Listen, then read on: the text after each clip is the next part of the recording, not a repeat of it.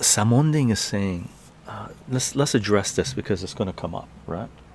And we need to address it. We've talked about it a little bit. We talked about it when it first happened, which was the Ukraine incursion, NATO incursion, NATO invasion. Russia, is it, I don't know, how do you want to say it? Ukraine's retaliation, Ukraine. I don't know. There's multiple ways you could say it depending on where you're from and what you're watching, what news agency you're watching, or where you're getting the news and what information you know, right? But basically, Ukrainians with NATO allies, because there are NATO allies in there, NATO armed, entering Russia in Kursk, right? As soon as we light the cigar, the wasp should go, oh, fire, I'm out. In Kursk, Ukrainians, Samsung says the Ukraine army is in Kursk, Russia now. The Ukrainian army, the anywhere between 10 to 20,000 Ukrainians that entered Kursk, 90+% of them will die in Kursk. Okay, so what your Ukrainian army did was basically,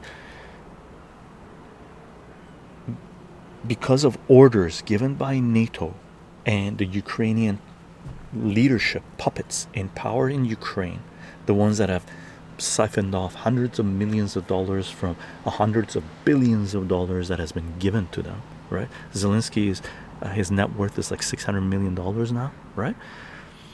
On orders of that, the Ukrainian leadership puppets and NATO ordered 10 to 20,000 Ukrainians to enter a cauldron, which is what Russia has been using to annihilate the Ukrainian military.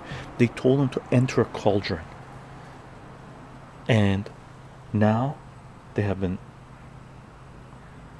out of fuel. Their electronic jamming system is done. Their communication is done. They're scattered. They're digging in, and they're going to be annihilated. So they sacrificed themselves in a Russian cauldron. Russia didn't even have to build a cauldron around them to annihilate them. They willingly went in there, right?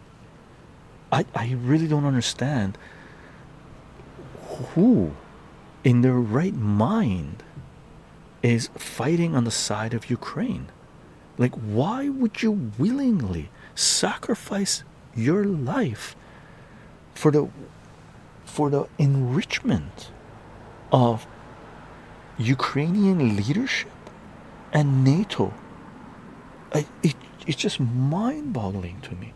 Hey gang, we need another 10-15,000 of you to die for us to get a few hundred more million. Can you go inside this cauldron, this Russian territory, and try to get to the nuclear power plant as fast as you can, because that's the only way you'll be able to stay alive. We'll trade your lives for this. We'll try to do something, and if you don't get there, you're dead. Thank you for your patriotism. What insanity! Who in their right mind signs up for this suicide mission? It is crazy to me. It's crazy to me. And the spin that Western media puts on it is insane, right?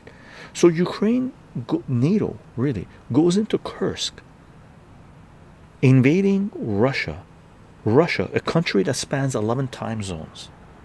And do you think Russia, aside from saying, you fuckers, like, we're trying to, and this is at a time where Ukraine, NATO, United States, they've all been talking about peace. We want peace. It's the same way that Israel, we want peace, but they change the terms all the time, and they assassinate the top peace negotiators in Hamas. It all over the place, right? In Iran they assassinate him, in Lebanon they assassinate him, they kill him in Gaza. So while they're assassinating, committing genocide, they're saying we want peace. It's like the movie Mars Attacks, where the Martians come down and the translator, the universal translator that humans build, are translating Martians going around blowing shit up and killing everybody zapping them, and the Martians, the only thing they're saying is, we come in peace, we come in peace, don't run away, don't run away. Right? This is some kind of bad movie. Mars Attacks was a great movie, by the way. Mars Attacks was a phenomenal movie, especially when Tom Jones came out and he's singing and the birds are chirping, landing on him, and the deers are coming around. A fantastic movie. This movie that we're witnessing right now, this farce, is a bloody disaster. 500,000 Ukraine minimum now. 500,000 Ukrainians dead. For what? For what? For something that they could have had peace. They could have had peace. Nobody had to die. Not a single person had to die in Ukraine. And NATO pushed it. RFK Jr. said it in his speech, right? 2 nights ago, last night, 2 nights ago, right? Came out and said this war was instigated by the West, by NATO. He mentioned Minsk. He even made a mistake. He only mentioned Minsk once. There was Minsk 1 and 2. Okay, and then there was the negotiations in Turkey, right? He, you know, he's not great on geopolitics, especially in the Middle East, but he at least knows that. How is it possible that corporate Western media still doesn't know this, which they do? If they don't, two brain cells, right? They're spewing this garbage, right? No one with a half an ounce of a, like, seriously, half a brain believes them anymore. You gotta be one of the lowest IQ rats that ever lived in human history to still propagate Western propaganda. I'll believe it, right? That's where we are. That's where we are.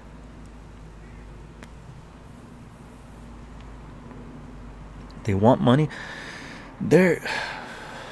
Man, that's another average 15,000 Ukrainians and Poles and Romanians and French dead, right? They're going to become fertilizer for the crops that Russia's going to grow there. Salute.